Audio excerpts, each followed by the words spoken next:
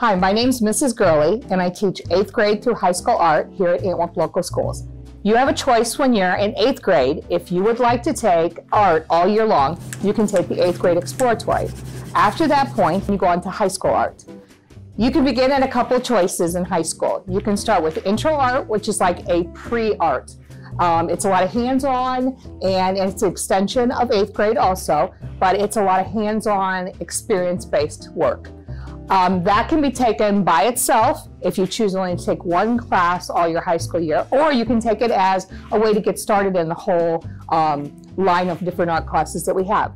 You can also choose to start with Art 1, which is a beginning level class, a little bit advanced from intro art, but it begins your steps of advancing up to a higher level. Everything that we take in art builds upon each other. So if you begin with Art 1, Art 2 is the next step, and it builds upon Art 1 and the skills that you can learn then. After Art 2, the next step then would be Advanced, which is like an Art 3, and then you end with Art 4, which is Portfolio Art. All these prepare you to create a portfolio of your work by the time you become a senior, and you can also take that then to get into art school, or it's a good way to end your art career at Antwerp Local Schools. Each of the classes are a year-long program. So you would begin at the beginning of the year and you would take it all year to the end.